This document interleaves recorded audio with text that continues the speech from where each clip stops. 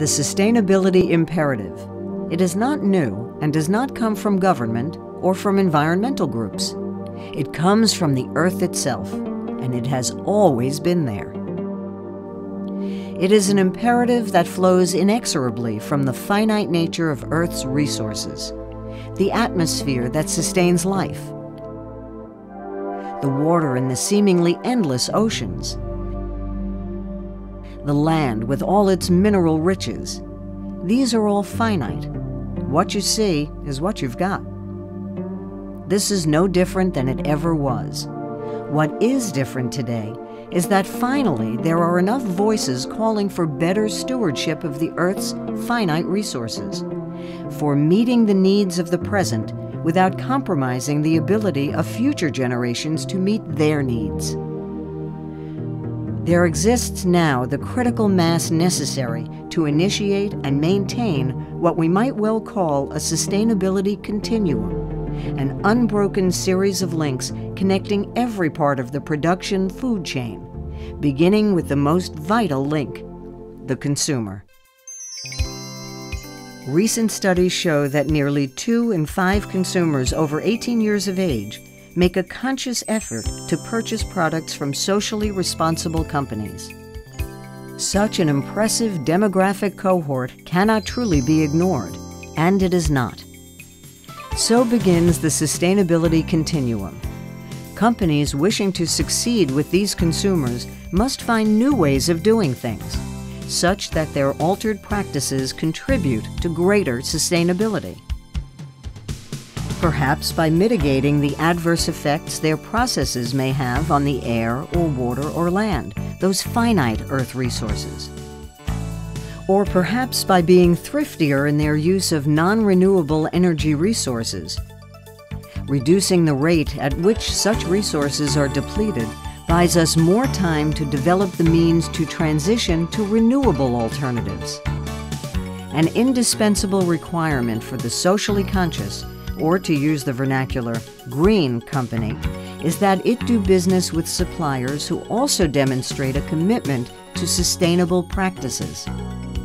These suppliers must in turn demand sustainable practices of their suppliers, and so on, along the entire length of this continuum. PM component fabricators find themselves ideally positioned within the sustainability continuum.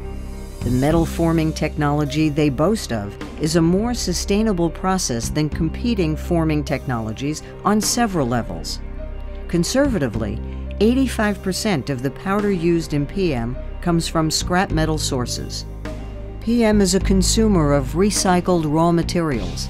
It has a very high material utilization ratio, typically generating less than 3% scrap. As a net-shape forming process, it eliminates many energy-consuming manufacturing steps, thus achieving great energy efficiency. Sintering furnace emissions contain very few pollutants, and by eliminating many machining operations through net-shape forming, PM minimizes the use of cutting lubricants and cleaning fluids. These are but the major ways in which our technology contributes to sustainability. But beyond a sustainable fabrication process, what PM companies can offer their customers are the means to make their processes and their end products more sustainable. For example, by removing excess material from components, all the while maintaining their structural properties, car manufacturers can make their products more energy efficient and thereby reduce CO2 emissions. By making possible novel designs, for example, combining 2 or more components in a single component, PM fabricators can help their customers reduce assembly steps and the energy inputs they would require. And by being a cost-effective domestic source of components, PM enables customers to avoid offshore sourcing, thereby reducing the consumption of energy that long-distance shipping would otherwise entail. As a net-shape metal-forming technology, PM has always been, so to speak, green. But the industry has not highlighted this sustainability aspect forcefully enough. To that end, the Metal Powder Industries Federation, through its Industry Development Board, is launching an initiative built around a logo to help its members get the word out. PM is a recognized green technology. The logo, which will be featured prominently in our industry marketing efforts, and the available supporting technical material online and in print will make it easier for PM companies to build awareness of their technology's sustainable benefits in the minds of customers. But as the voice of the PM industry, MPIF can only speak for the technology. Individual member companies are the only ones that can explain how their own practices and operations support sustainable manufacturing.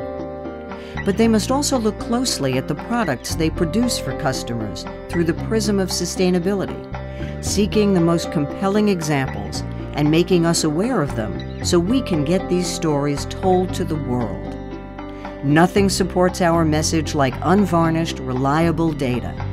Together, we can make sure that PM remains a viable part of the sustainability continuum.